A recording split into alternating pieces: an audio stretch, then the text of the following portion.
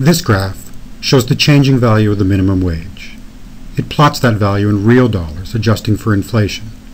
So the older values are plotted as their current, in this case 2012, equivalents.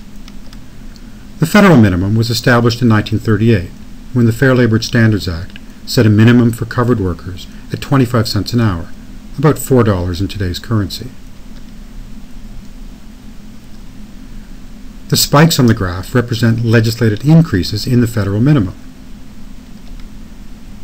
After each increase, the line dips as the real value of the minimum is eroded by inflation. The price of goods and services increases, but the wage remains stagnant. As we can see, legislated increases between the 1940s and the late 1960s both recovered inflationary losses and raised the real value of the minimum, which grew almost threefold, peaking at over $10 an hour in 1968. But 6 years elapsed before the next increase, during which time the real minimum fell back to under $8.